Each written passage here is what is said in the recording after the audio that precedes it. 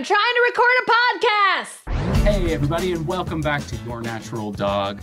My name is Carter Eastler. I help produce this podcast with Angela. And today I have the distinct pleasure of introducing you to one of a close friend of the pod. This is Megan Stoll. Megan is a game changer in this industry. She is a total badass. And she's got her hands in a lot of different things. She owns Pet Power Studios, which is an incredible independent pet shop in Southern California. She also owns a small distributorship that distributes fantastic natural products all through that region. And in this conversation, Angela and Megan really talk about kind of what is the difference between these big distributors and your smaller ones and your independent pet shops to your big box shops, and really what you get by kind of getting those economies of scale in these giant shops versus a personal touch where they're actually vetting products and they know who the people are and they know how these products are advancing. So this is what we're calling a little bit of a bitch fest today about kind of the industry at large. You're going to love this conversation. Enjoy.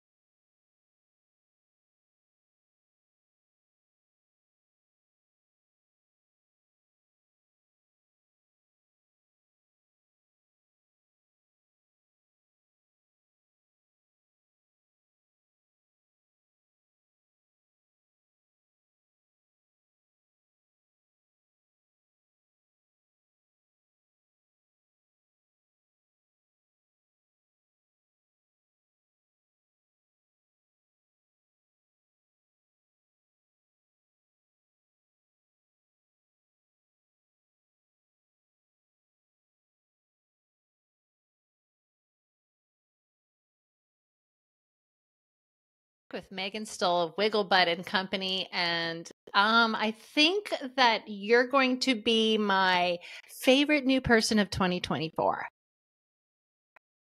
Yay. Yay. She's like, what? No, it's because there was a lag a little bit, so I didn't get to hear the intro, but thank you. I friggin' love what you're doing, and I'm so glad I got to meet you. I met you at the Feed Real Summit, and you came up and introduced yourself, and I fell in love, and then I stalked you until you were my friend. That's all right. I did plenty of stalking before I even met you, so we're even. Yay! So you guys can see why I love this girl. So this girl's a badass, as you heard from the introduction, and we love to talk about how effed up the distribution for the pet industry, for the pet stores are. Like, what do we call it? Distribution? The distribution companies? Yeah, distribution as a whole. The system is broken majorly. Just like the vet industry, and that system is broken. And what I realized as we had this conversation, we were like, oh yeah, look. It's all the big guys, the same people who are in control of both the vet industry and the pet stores and the food. And then we realized, Megan and I were like, wait, pet parents don't know about this. So let's tell them what it's like. What it's like to own a independent pet shop. which are our favorite shops. And the reason they're our favorites is because the owners usually are women, usually women who care, usually women who take a lot of time to vet the products. Yep. I was one of them. Megan is one of them. We deal with them Yep. all the time. These are the places that the people will know what foods have been recalled, what food companies have been bought up by the evil players in the industry. They're up on everything. So we love these independent pet retailers and want to do everything we can to support them. And this is where we choose, CBD Dog Health especially, Susie's especially, chooses to distribute our products through because they care and they're educated and they know better. But we want to tell you how hard it is for a pet retailer. So where should we start? Well, it's so hard to even pick one thing, but I always go back to the fact that when I first got into this space, I wanted so badly to get into distribution because that is what I was told would be helpful for our brand to get accessibility, awareness, and all of the things. So that is how the system was. It was, you don't go direct to the consumer. You don't go directly to the retailer. Like, you need these guys to do it for you. So of course, in hearing that, what did we do? We chased these dang distributors for months and months and months, couldn't get a return phone call, couldn't get anybody to even sample our products, couldn't get a human on the other line. And I was really pissed about it because I was like, we're not selling Hoover vacuums. We're selling really good stuff. And a lot more pet parents need to have this and dogs need to benefit from this. And at some point, you know, you just take matters into your own hands and you're like, well, if they're not going to respond to me, I'm going to do it my dang self. And I always looked at it like when I went into store after store after store and started to see the same things, I kind of viewed it as each store being an outpost for the distributor and not necessarily a reflection of how awesome and amazing and beautiful they were as humans. They were just selecting products because a distributor sales rep told them that this is what they needed to carry. And of course, because we're so overwhelmed and we have so many things going on and very limited time, if you run a pet store, as you know, Angie, you have to make decisions that are easeful. And working with a distributor in some regards is easeful, but you don't realize what you're committing to when you sign up with them. It's like selling your soul to the devil, if you will. And it's like a David and Goliath situation. I mean, at the end of the day, you have these awesome mom and pop shops, and they are working with the equivalent of Walmart. Right. Exactly. And Well, that it's same really thing happened to simple. me. Yeah. When I Tell bought your my story. shop. Yeah, I bought Yeah. my shop and decided to add retailer, all the good stuff, you know, and then I go to the distributor and I can't get the good stuff from the distributor. I can get one of them from the distributor and I have to meet a minimum for my stores. And then during COVID, it was a nightmare. Like staffing issues in Florida, it was impossible. We can't get anything. It was ridiculous. And I met someone like you in Florida who did the same thing. She's like, I'm going to start my own distribution company and I'm going to start getting these good brands so that I can get them to these good stores because they don't have time to go out and vet and look. And No. they want to. Nope, not at all. And we're not the good stuff. A lot of the really good small batch stuff is not available through the big distributors, so they can't get it. So that means they have to place that order, that $1,500 minimum with this distributor, and then turn around and place their orders with all the individual, you know, small batch, awesome companies that are really making pure products. And Totally. people don't know that. People don't know how hard it is. No, and it boils down to the fact that I think that the reason distribution started was to solve logistics problems. It wasn't necessarily to grow great brands. It was to help big brands who didn't want to get their hands dirty because, of course, if you're manufacturing stuff, you don't want to spend time with your end customer when you're Walmart. You just want to crank as much as you can, get a biggest return on your investment as you can. And at the end of the day, what ends up happening is you're putting the profits over the pets, I guess is the easiest way to put it. And so now, since the system's so broken, the retailers are in the same boat saying, Well, what do? I have to send off all these one-off orders to get good stuff, but I don't have enough hours in the day. And then, of course, the big distributors do carry some decent things, like specifically frozen food, because that's a really hard one to distribute on small volume. And so you do have to rely on them to some degree. But let's just say you're only going to get one brand from the big distributor, and they have that big, huge minimum. And it's so scary because you're like, I'm a small store and I just want X brand from you. Well, now you have to tie up your cash flow getting just that one brand because you don't want any of their other junk. So it's just like once you do it, it is really hard to get out of it. And yeah, I guess fixing the system to me means bringing distribution back to a regional level. Yeah, absolutely. Like carrying really good local brands, supporting really good local brands, having these small people that actually care. And then, of course, if decisions were all driven around doing what's right, we wouldn't have greedy corporations, but that's just not the case, right? So like there are very few people, especially when it comes to making money, that are operating on a system of integrity. It's amazing because people don't understand that what a company, a new brand has to go through to get with these distributors. And what's terrible is as a store owner, how many times, if they did get in, how often I would be sent the wrong items. And I'd call up and I'd go, hey, I got stuff I didn't order. I'd have to, of course, make sure they didn't charge me for it. That was 50-50. Sometimes I did, sometimes I didn't. And they're like, oh, okay, leave it aside. We'll come pick it up. They never come pick it up. And I remember I would just look at these boxes of these stuff and look at the brand and going, someone worked so hard on that and they have no idea it's going to be probably tossed in the trash because they're never going to come pick it up. And you know that they're never going to give that company back its money. One of the things that has happened in the CBD world that blows my mind, especially in Florida, I don't know if it happens in California, but the biggest distributor who was a nightmare to work for. Will remain nameless. Oh no, Southeast Pet, the worst. I'll name them all. I don't care. They know I hate them.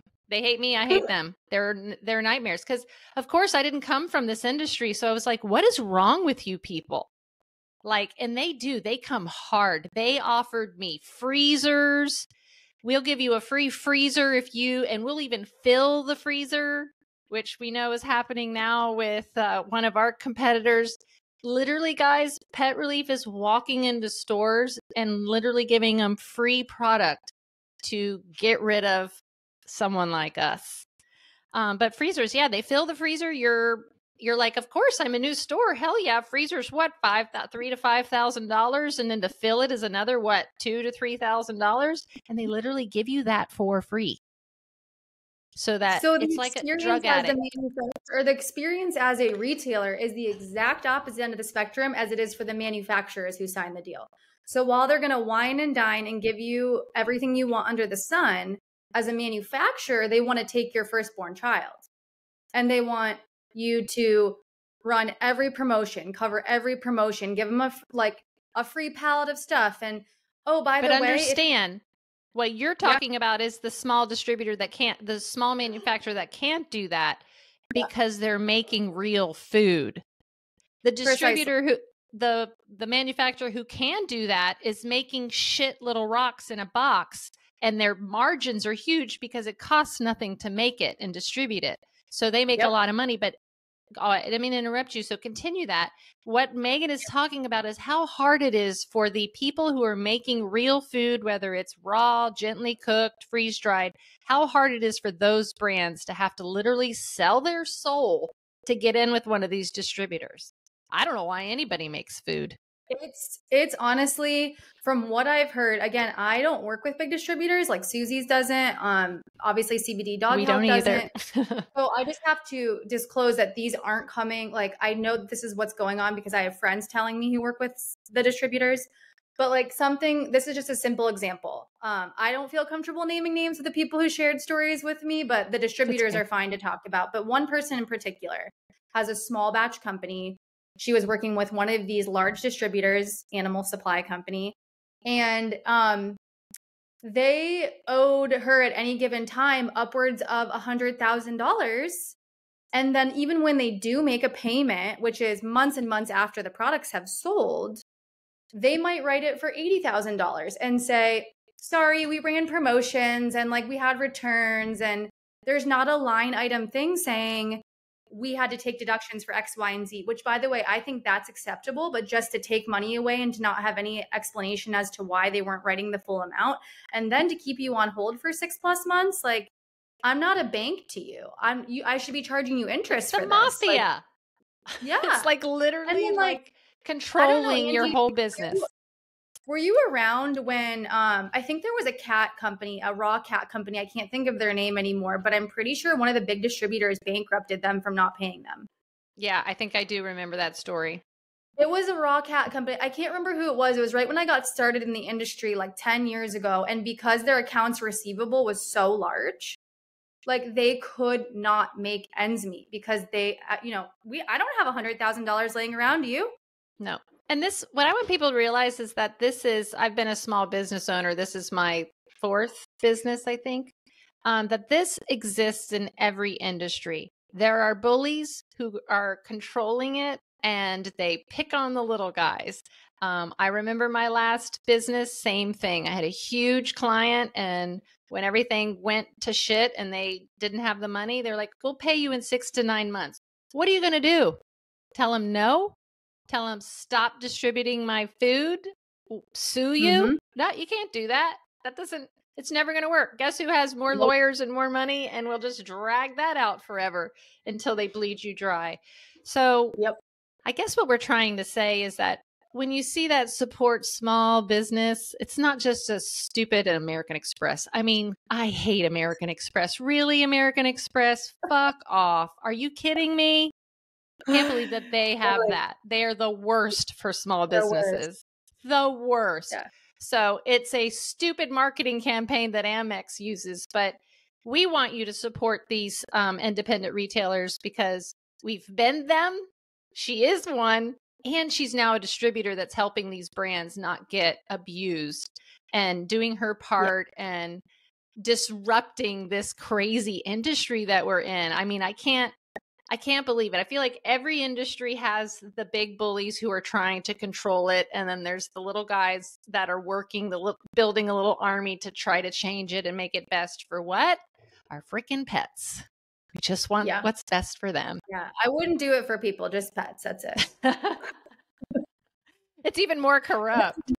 Carter, what do you think when you hear this? The industry is far worse than, I mean, we're dealing with a lot of shady stuff, but like, the human industry, I just heard a statistic the other day, like 95% of what we consume meat-wise is from factory farms because the demand is so insane. So if you think that your pet's food isn't also coming from the same place, it is, and it's not great. And if you wonder why you have an itchy dog or a hairless dog or an anxious dog, it's probably because they're eating a shitload of antibiotics and hormones and contamination and heavy metals, and the list goes on. So amen. It's just seeps into the pet industry, right? Like whatever happens in the human happens in the pet, and sometimes it's worse and sometimes it's better. Like, not to get off subject, but pet health insurance apparently is better. Huge. It's better. It's better. It's not being controlled by the same people who make the food and make the pharmaceuticals yet. And there may be some that are, but no, they actually will do what an insurance company is supposed to do. And what's cool is that they're ones that are going to not only, if a vet recommends a full spectrum hemp extract, they will cover it, but they will look at things at diet and grooming and other things that will actually help the pet live and be preventative. Yeah, that is a really cool thing. And that's why I think, I do this podcast is for other holistics to come on and go, okay, I'm not alone. Okay, no, I do want organic. I do want clean, real food for our pets. I mean, for us, for our families, but we're going to concentrate on our pets here. And how hard it is to do that, because there's people making great stuff, but it's hard to get it to you. We don't have the millions and millions of dollars in marketing. you guys probably don't even know this. As a CBD company, we're not even allowed to talk about and say what our products are. We're restricted. We have to buy ads for you to even see us. So everything we do is so complicated. Oh, that's what I was telling. I was telling the story about what happens in Florida with distributors. A CBD company, a full spectrum, good company, Charlotte's Web. In Florida, you can buy the full human line of Charlotte's Web through the pet distributor. And I couldn't believe it. I like wrote them all. I'm like, they don't care. What's the problem? So literally people who don't know the difference between a human product and a pet product are probably purchasing the wrong thing. Of course, pets don't need flavoring and sweeteners and all of that other stuff in their medicine. And Charlotte's Web does make medicine, but someone who's looking at a catalog of 1,000 different oils isn't going to know. So that's like, it's even irresponsible and dangerous what some of these people do. But I can see the meeting happening, and I can see the Charlotte Web big wigs with big distributors and going, we'll give you the whole thing to sell. You can have, that means, what does that mean? That means all of the employees are probably taking the human thing as a benefit, as a whatever. And that's something that a small company could never, ever do. I think that one of the coolest things, I think one thing that really kind of is of this moment is these 2.0 pet parents' hunger for education. And what you're talking about, Megan, about, being able to rely on these smaller distributors and smaller kind of mom and pop shops, is you really get access to like the information right from the horse's mouth. You get the education right from the people who are making the products and the people who understand them in a way that you just can't with big box stores and these distributors who have no connection to the manufacturers that they actually work with, right? Not at all. And I think one thing I'd like to say about Wigglebutt, Wigglebutt is my small distribution company that's based out of Colorado that services Colorado, Arizona, Utah, and California, Southern California. I'm kind of a one-woman show. Of course, I have a warehouse staff. I have customer service. The one thing, I know my SKUs inside and out. I know every price of every SKU. I know every ingredient panel of every SKU. I know the owners. I know where they make it. I know how they make it. I am so invested in the back end, like what's going on behind the scenes, because I would never be able to carry somebody or something that actually was a conflict of interest for me. And what I mean by that is I just set the bar so high. Like it's up here for a reason, and I don't compromise myself and come down here just for money, which in the long haul has financially strapped me in some ways, because have I gotten the opportunities from companies that are unethical and unscrupulous? Sure. Could I turn a quick dollar on that? Sure. But then I wouldn't be who I was. So I have to kind of stick to this ethos. And in doing that, it does make my life a little more challenging. Like Angie, you're always a champion for things that, it's like a salmon swimming upstream. You're always just fighting. Like you're tired. Like I'm freaking tired. And it's like, I'm going to keep like swimming like a little fishy and keep going. But it's really exhausting to be in this place, because you think that you're doing what's right and what's ethical. But sometimes that just, it's a hard fight. And in saying that, I wanted to touch on the fact that being a one-woman show is hard in the sense that I'm not going to get back to emails in 12 hours. I'm not going to like respond to the credit memo request in 3 seconds, but I'm going to do it. It just takes a little longer. And sometimes that is frustrating, I know, on the receiving end, but that you're either going to get no customer service or really good, but just give me, a couple more hours to answer the emails than the average person. And then what's amazing is that I don't think people understand is that you do all that research. So does the store. The stores that you don't service aren't lucky enough to get you that you've done all that research. So they do the research themselves, or they take someone like Susan Thixton's list and goes through that. Totally. How much time it takes to do that. And then the company gets bought and everything changes. And you have to start from scratch again.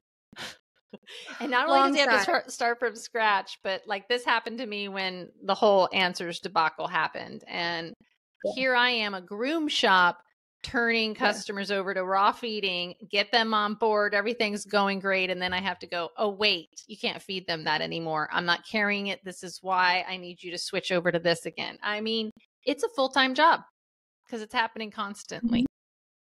Yeah. And those same people who are fighting the good fight, they're probably tired too of all the hoopla that happens. But it is our responsibility as these independent store owners to continue to keep our finger on the pulse for our pet parents because they are relying on us.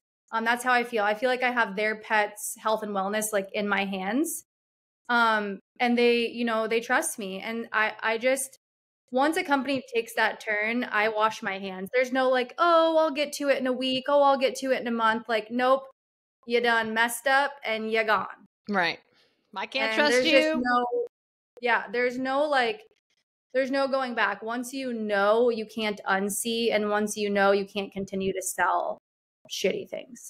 Yeah, I agree. The vetting process that these small independent stores go through and the way that they, like you said, know their SKUs inside out, I think that there's such a cool relationship that you can have between like your veterinarian and these shops where like the vets don't know what the current brands are and all these kind of insider things about like who is still authentic, who still is operating with integrity, where the store owners are the ones who are kind of like the boots on the ground who are actually seeing what's happening in the landscape. So it's like such an essential relationship to have there that, you know, it doesn't exist everywhere. And Right. we're so lucky to have some stores that do. I also find that these stores have like a nutritionist that, you know, they took a course, they're certified, they understand raw feeding or food. They have, I just went into a new store that we are at, and they had all the staff had already gone through our training. So that means they knew all about CBD now and knew how to use it and recommend it. It was really cool. And that's what I love. We're just educating as many people as we can about these natural things that help our pets so much, but are so hard to get those products to you and to get that message and education to you because we're suppressed at every turn. Yeah. And it's like a prime example of this is not that it's CBD related, but Farmer's Dog, right? Like they took out a Super Bowl commercial. We're talking millions of dollars were spent on this. And of course, every little small, lightly cooked food company is never going to be able to afford a Super Bowl commercial. Why? Because they're spending money on their products and their ingredient panels and not on their marketing.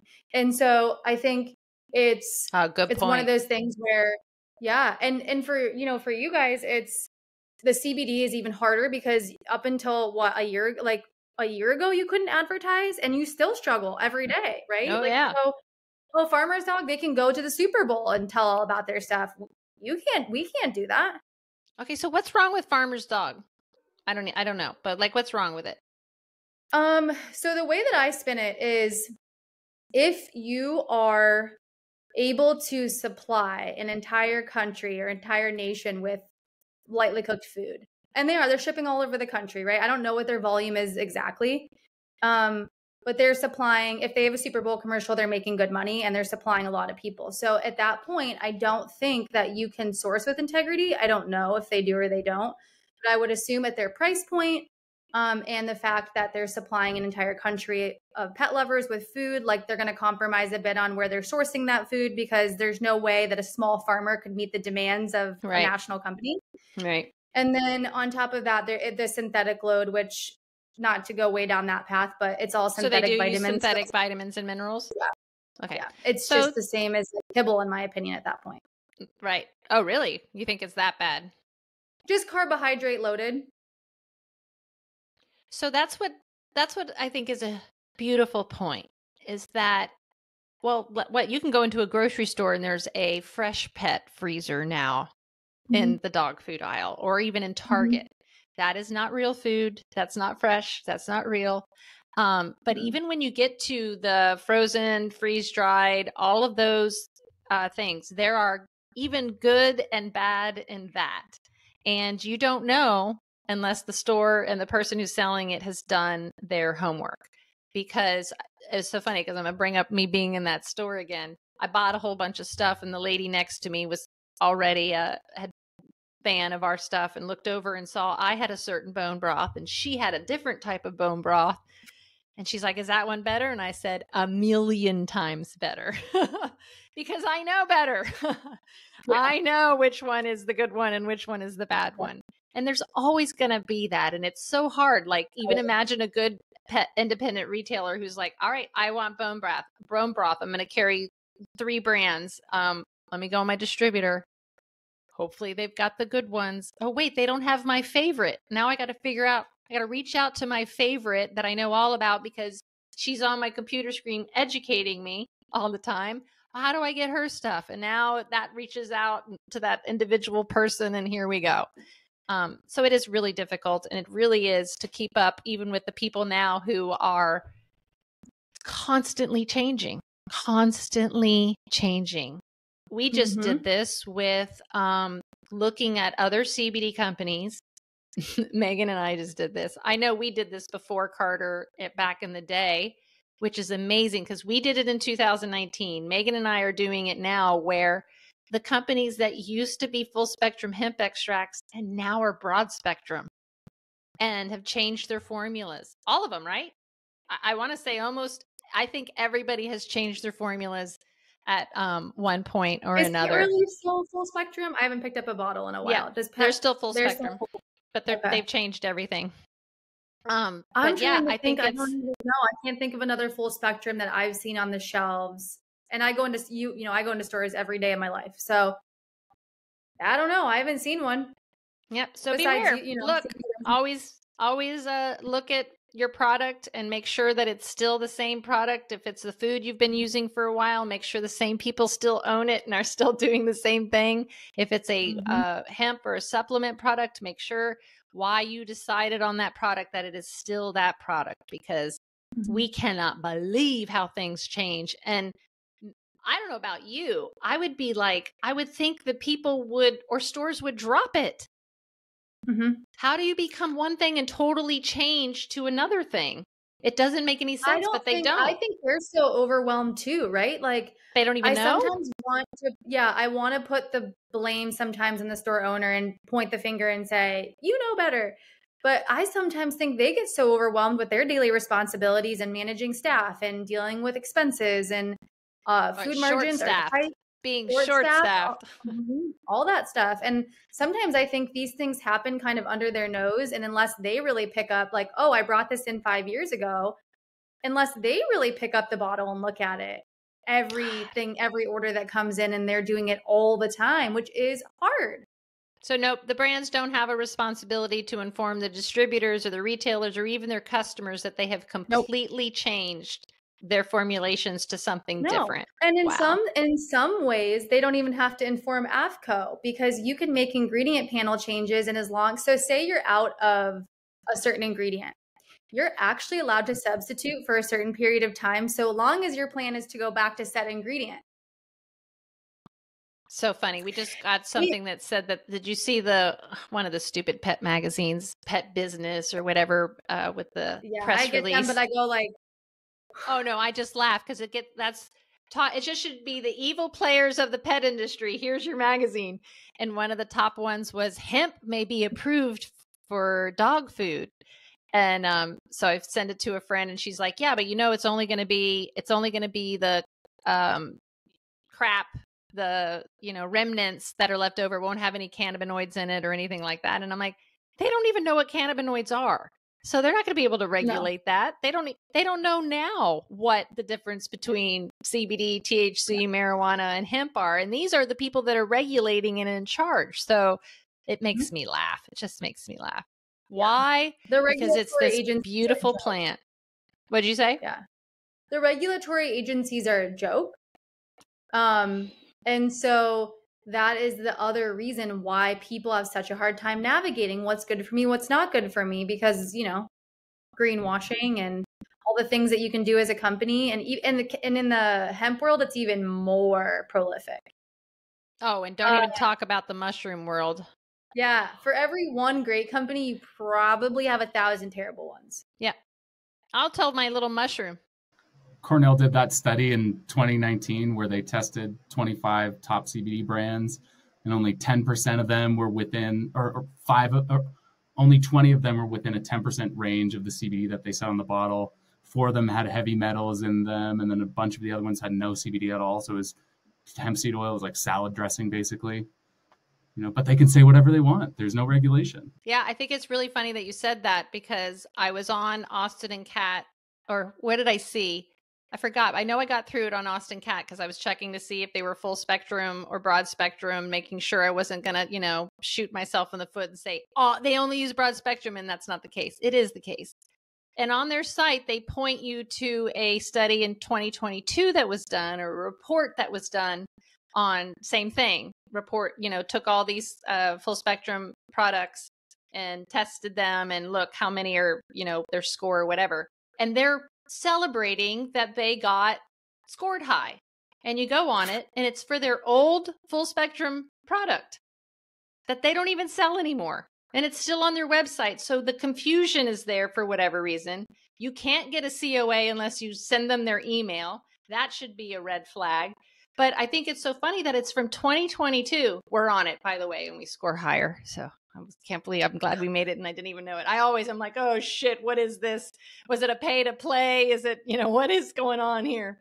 But I thought that was really funny that they're still pointing to that, and they do not have full spectrum in it. So it's like, even if you were to go to this company's website, it would still appear that it's a full spectrum hemp extract, and it's not.